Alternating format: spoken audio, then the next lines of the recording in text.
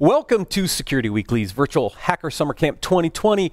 I am your host, Matt Alderman, and joining me for this segment, again, is Dr. Doug White. We're going to talk about how the Twitter hackers got caught. Some interesting investigative techniques here, Doug, on how they ended up catching the Twitter hackers. Yeah, so it was pretty good detective work. I really liked that part of it because I felt like when I saw that, that's actually pretty smart. And some of it's just straight up good hacking, OSINT, Intel kind of stuff. There's three people that have been indicted. I don't know if all of them have been arrested. Nima Fazeli of Orlando, Florida is 22, what I believe arrested. Mason John Shepard, who's from the United Kingdom, is 19. He was also indicted, and supposedly the mastermind behind this was Graham Clark of Tampa, who's 17. And basically, if you've been under a Twitter rock for a while, what these people did supposedly was Graham Clark was advertising on OG users that he could give away, he could get you access to any Twitter account. And they targeted 130 accounts, and they changed the passwords on about 45. And I'm going to kind of fast so we can talk about the other more interesting part. But basically, they were using Discord, they were using Twitter, and they were using the OG users forum to exchange information. And so basically, they got caught. And they ran out a Bitcoin scam using high-profile Twitter accounts like Barack Obama, Elon Musk, et cetera, Bill Gates. There was a whole pile of them that they used. And supposedly they netted something like $200,000 worth of Bitcoin through that. The detective work then behind this about how they got caught was they started looking, the FBI was looking at essentially some breach information. So OGusers.com, which is a hacking forum where people trade social media information, had a breach earlier this year. They went on and they got access to this breach information, I presume, on some dark website that was hosting it or selling it.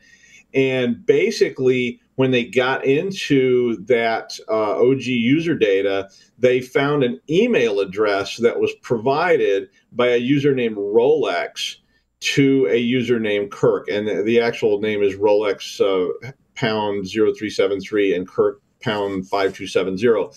And basically what happened was they traced that connected those two people on Discord.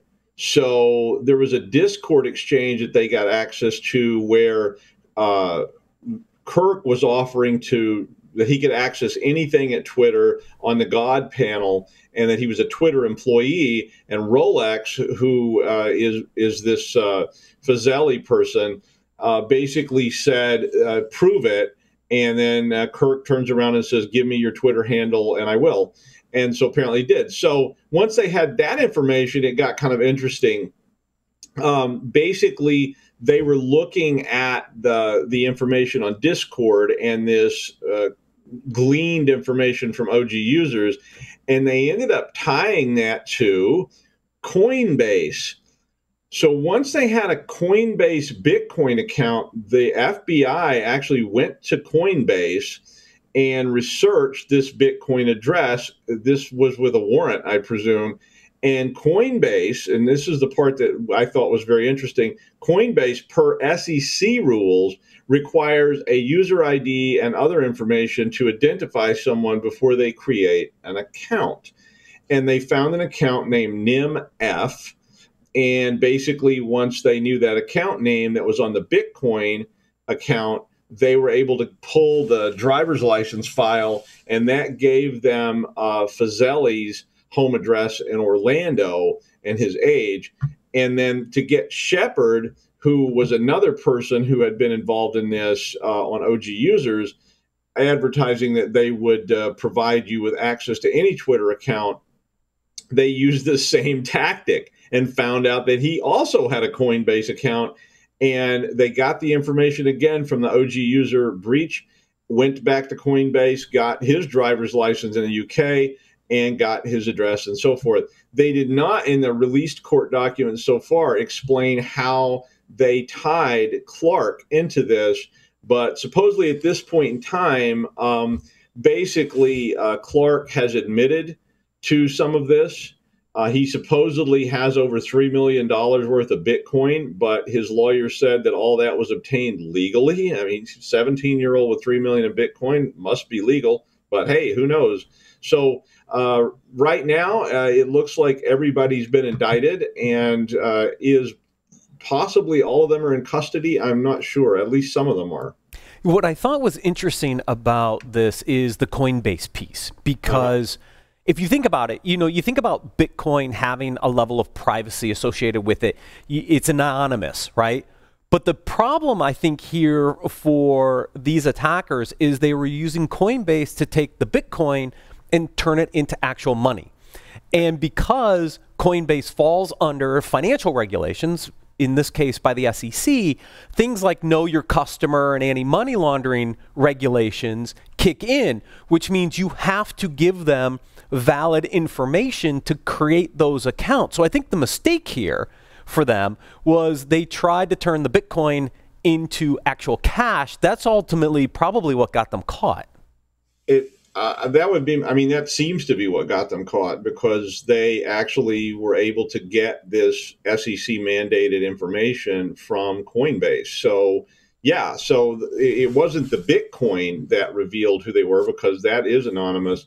It was the fact that Bitcoin in and of itself doesn't have that much value, because you can't go buy a Maserati with Bitcoin, at least that I know of in the United States. Maybe you can somewhere, but if you're 17 and you've got $3 million worth of Bitcoin and you want to go buy a Maserati, you're going to have to actually convert that to cold hard cash at some point. And when they do that, they have to actually open an account with an exchange. And that's also how you buy Bitcoin in the United States, is you have to open an account with an exchange.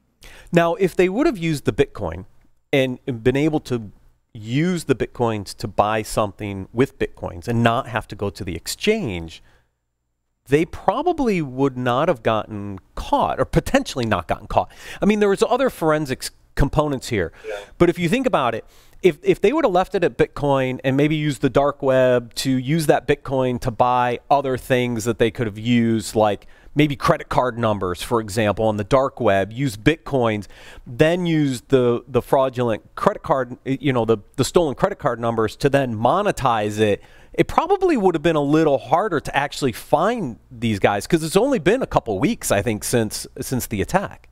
Well, yeah, and there doesn't necessarily have to be any information on Discord or on OG users that would tie you to any particular person, and a lot of that's probably pretty defensible, because they were using handles and there were emails. So one of the cases was part of this for this Fazeli guy was that they got an email address that he had used for PayPal on OG users. So the real reason that they got caught really was probably because of this OG users breach, because at some point they had to get a warrant to go to Coinbase, because Coinbase probably wouldn't give that information. I don't know, though. I don't know what the legality of that is with financial institutions, but they'd almost have to have a warrant to go to Coinbase and say, give us this driver's license information. So, but yeah, the Coinbase was where they got caught. Everything else was fairly nebulous. They were just tying email addresses to user handles and so forth on Discord and OG users. But then when they could take that back and get a warrant to go to Coinbase, that's where they got them. Yeah. It's interesting. We talk about a lot of breaches, and we talk about the dark web and a lot of the transactions that happen there that are hard to trace and track because a lot of anonymity there. And the one mistake is when you turn that anonymous user into an actual person, like in the exchange, seems to be the little trap there. So I thought it was. I mean, that was where they got tripped up, and they're all probably going to jail. And they haven't revealed yet what. I don't think they've revealed all the charges against Mr. Clark at this point, but they said that Mr. Shepard in the UK was facing 45 years in prison, and Fazeli in the United States had a statutory maximum of 5 years in prison based on what they were doing. But so I'm guessing Clark's going to get a lot more charges dumped on him, and they're probably getting him to try to plea out to, limit what they charge him with. Yeah. I think I read somewhere something that his bail, so Clark's bail was set at $725,000. Yeah. But I mean, he's got 3 million in Bitcoin. So, yeah. Well, but he's got to convert it.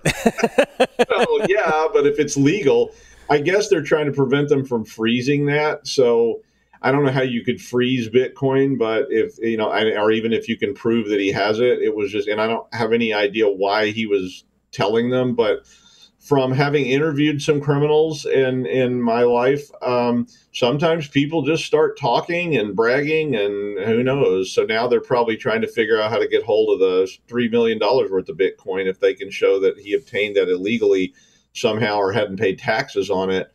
You and I were talking earlier about, offshore accounts and things. So, if you've got that money stashed in Bitcoin somewhere, turning around and saying, "Oh yeah, and I got 3 million in Bitcoin," bitches, then they start looking for it. But it could well be hard to get.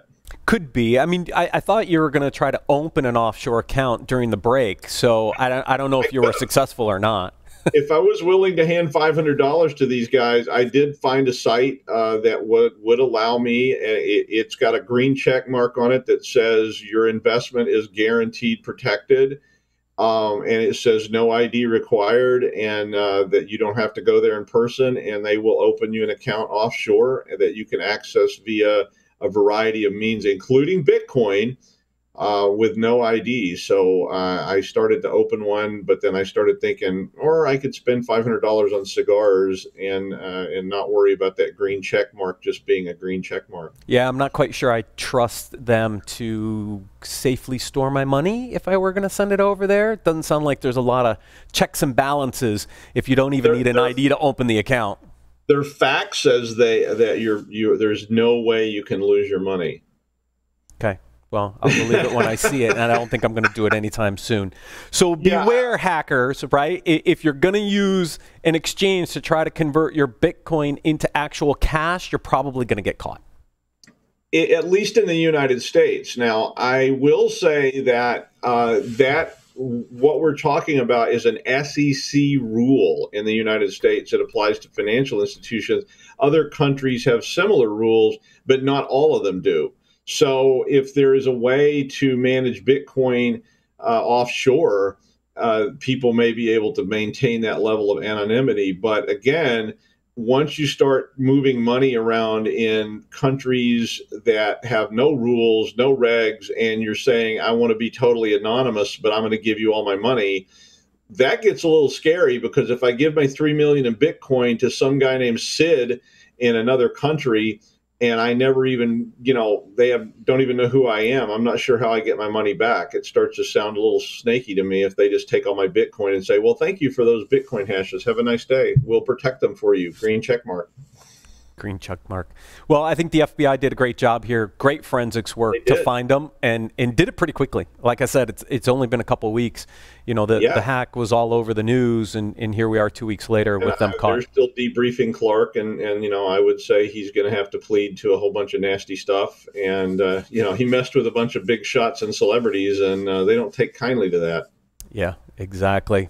Doug, thank you for joining me for this segment. Thank you, everyone, for watching and listening. We'll come back tomorrow with more interviews and more news on Virtual Hacker Summer Camp.